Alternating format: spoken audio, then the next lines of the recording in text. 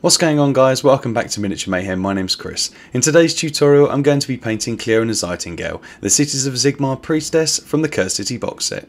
For this tutorial I'm going to be using some simple techniques such as base coating and highlighting, as well as some more advanced techniques like freehand and some glazing. If you do find this tutorial useful, don't forget to head down below, smash that like button for the YouTube algorithm, hit subscribe if you haven't already, click the bell notification so you never miss an upload, and without further ado, let's get into the video.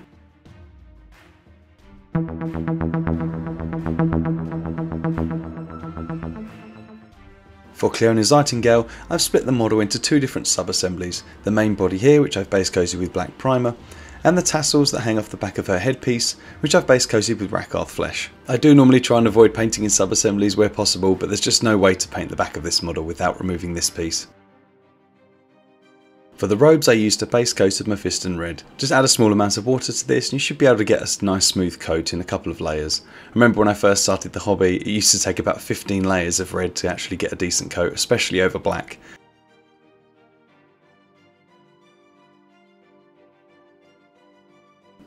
With that now dry, we've got a nice smooth layer to work from. I did later decide to come back and also paint the headdress in red as well. For all of the skin areas, I gave the model a base coat of Bugman's Glow.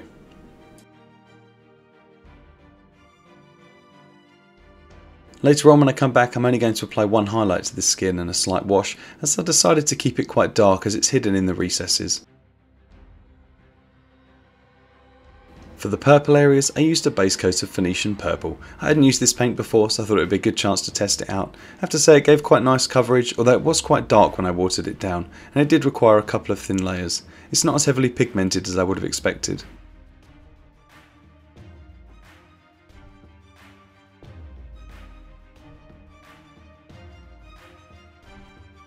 For the tabard and the tassels on her headpiece, I decided to use Rakarth flesh as the base coat. I've added quite a lot of water to this paint as I want to get a nice smooth base coat, and the more water that you add, the less chance there is of you having some texture to the finish.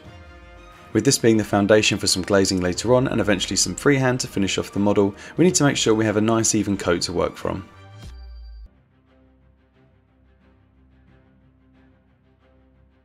For all of the leather strapping, I used a base coat of Mournfang Brown. Take your time, work your way around and pick out all the different leather strapping. Obviously try not to get that on any of the layers that you've been working on before.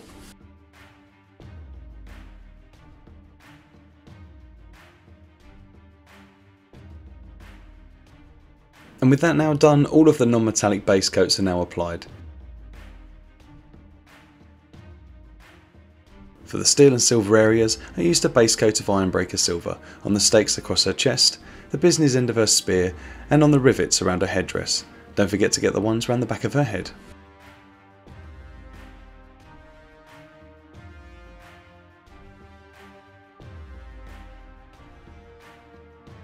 To base coat the golden areas, I used Vallejo's Brassy Brass. This will take a couple of thin layers, especially over black, and you'll have a nice even coat. I have also painted the entire back of the headdress gold, but the majority of this will be covered up when we put the final piece on the model. With all of the metallic base coats now applied, it's a good idea now to clean out your brushes, get a fresh pot of water to get rid of all that sparkly paint. And with that done, I've got Agrax Earthshade out now and I'm applying that as a wash all over the metallic areas and the leather as well.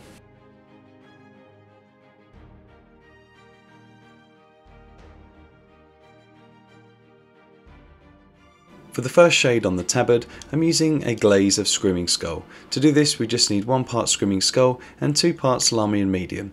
I'm going to apply this in long broad strokes into the recesses. You don't have to be massively tiny here, as we're going to come back in later and highlight the cloth back up to white. After this layer was dry, I did a tiny little spot of Mournfang Brown just to deepen the recesses up a little bit more. With that now dry, we've got some nice subtle shading on the cloth areas. While the glazes are drying, I just carefully apply a wash of Druchii Violet to all of the purple areas. Now I 100% should have done this first before I did the cloth, but hey, I'm only human and we all make mistakes.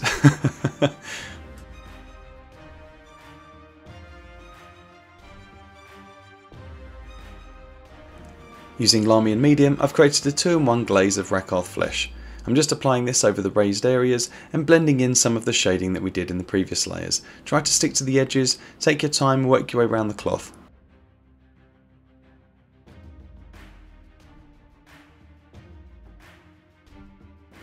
For the skin, I just applied some simple volumetric highlights with Cadian Flesh Tone.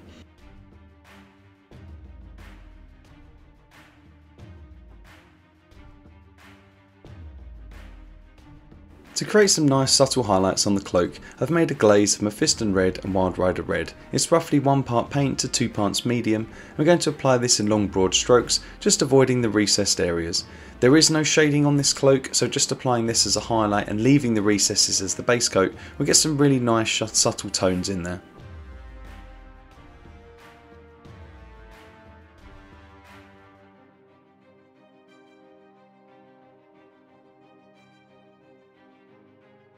Using the same mix as before that I created for my glaze, I'm going to do some freehand on the cloak and the hood.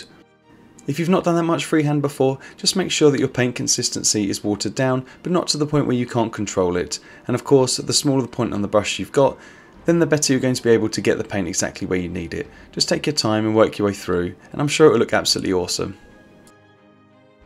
For the purple, I've applied an edge highlight of Demonette Hide.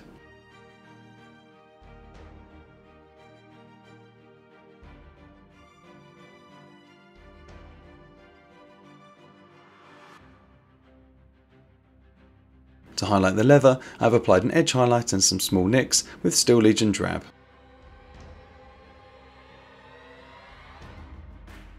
With the model fully assembled, I've used Vallejo's Glorious Gold to highlight all of the golden areas. I put the model together now as I'm not intending to highlight anything underneath the cloak anymore.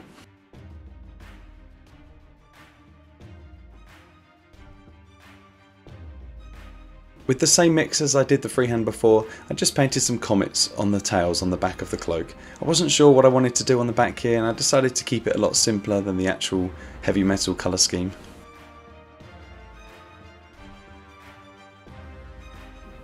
And with that final layer dry, Cleona Zeitengale is now complete. I only actually have about 6 models left from the Cursed City box set, and to be honest, I'll be really glad to see the end of it. I'm probably going to be working on some Orcs, possibly some Stormcast next, but the next model up on the channel will be the Vargolf from that Cursed City box set.